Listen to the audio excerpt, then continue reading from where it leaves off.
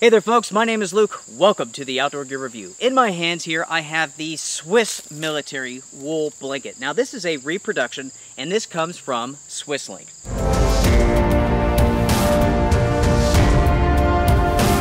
Just in case you don't know, Swisslink is one of my favorite military surplus providers.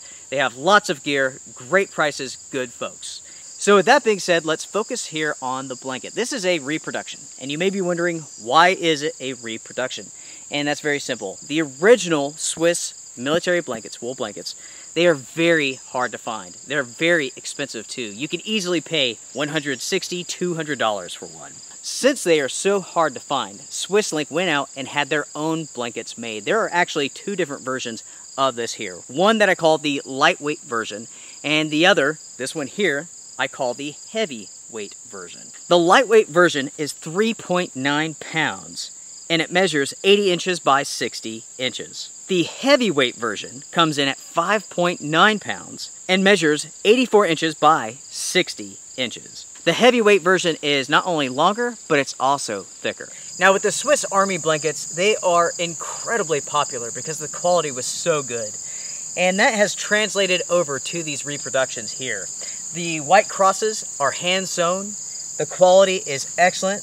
The stitching on the sides, perfect. With these blankets, they are very, very heavy, 5.9 pounds, incredibly tightly woven, very, very strong indeed. Also very warm. I have tested this blanket here down to roughly 50 degrees on a very humid night with lots of rain. That was with the Bushcraft overnight adventure with the solar eclipse. That was a ton of fun.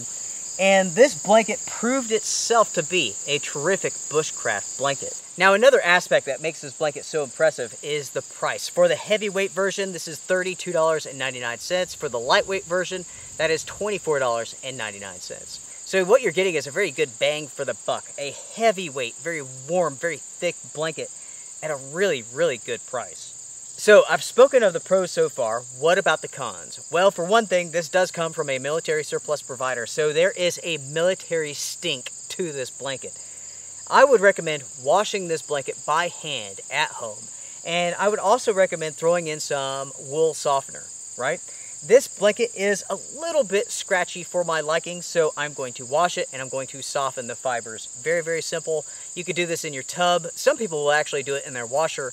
I will personally wash this in the tub by hand and then let it air dry out in the sunshine. That will make it softer and it will get that smell out of this blanket. So folks, there you have it. That is the Swiss Army heavyweight blanket. You know, for a reproduction, this is really, really nice. I've seen plenty of reproduction blankets. Some are absolutely terrible. This one is not bad at all. It's only slightly scratchy in my opinion. I think it needs a good wash.